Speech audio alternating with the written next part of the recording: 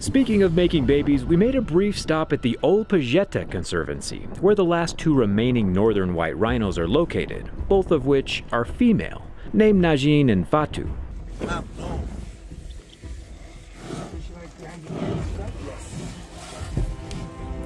my gosh. Wow. Luckily though, for the past decade or so, scientists and rangers here in Kenya have been collecting the ingredients to make more rhinos, if you know what I mean. They have 30 viable northern white rhino embryos that they plan on implanting into a southern white rhino surrogate to try to repopulate the species.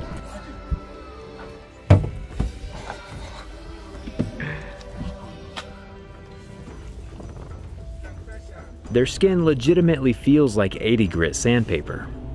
It's a long shot, don't get me wrong, but not all hope is yet lost for the northern white rhinos, and the more people who know and care, the better. Leave a thumbs up to wish the rhinos good luck, they're gonna need it.